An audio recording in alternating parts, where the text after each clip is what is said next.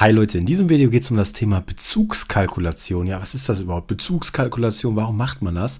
Ja, das macht man, um den Bezugspreis zu ermitteln. Ja, und der Bezugspreis ist quasi der Preis, den ihr für Ware bezahlt, die ihr bezieht. Ja, deswegen auch dieses Wort Bezugspreis, also ihr bezieht Ware, ihr wollt Ware einkaufen.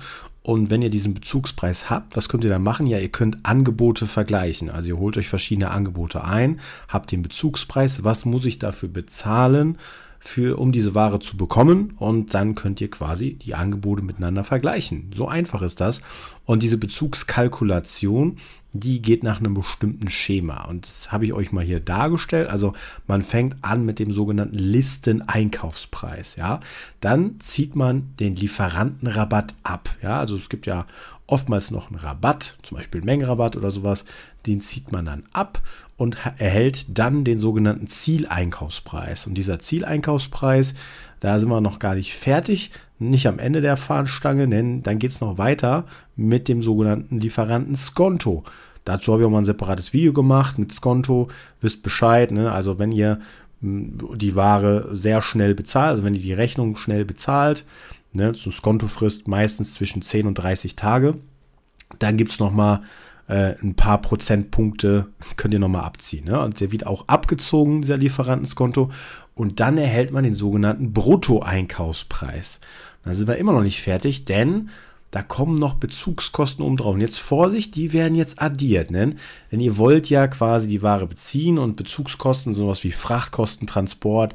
Also wenn ihr irgendwas bestellt, dann fallen Frachtkosten an, Transportkosten.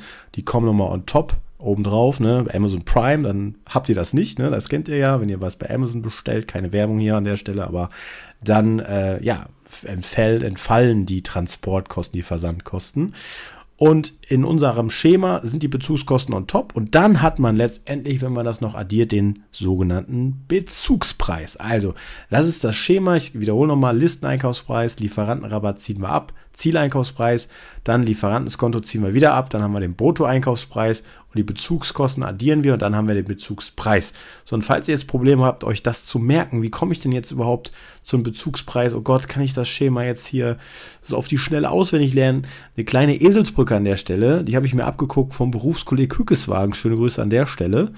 Die sagen nämlich, hey, ihr könnt euch das merken mit dem Begriff Landeszentralbank, ja, also L, Listeneinkaufspreis, Z, Zieleinkaufspreis und B, Bruttoeinkaufspreis, also LZB, Landeszentralbank.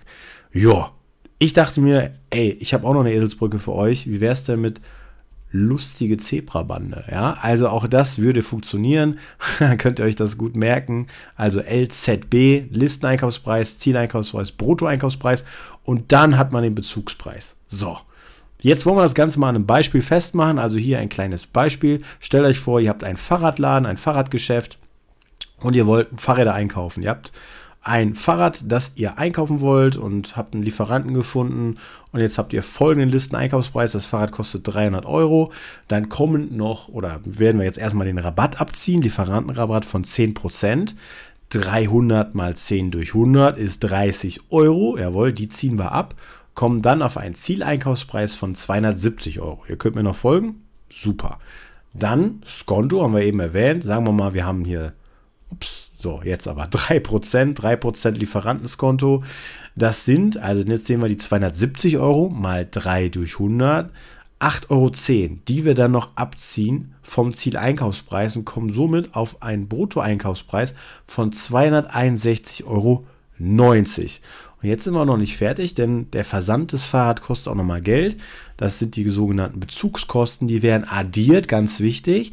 In unserem Fall 25 Euro, ja, und haben dann den Bezugspreis, der ist 286,90 Euro. Und dann sind wir schon fertig, also so geht das Schema. Wie gesagt, einfache Prozentrechnung und Bezugskosten, ganz wichtig, addieren on top. Und dann haben wir den Bezugspreis.